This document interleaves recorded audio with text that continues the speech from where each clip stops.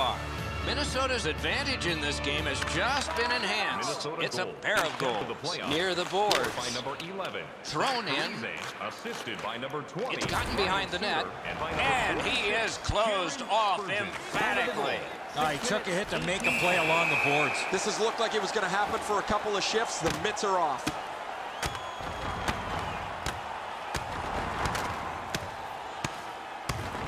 Wow! Give him the win on that punch. There's nobody in here that wasn't entertained by that fight.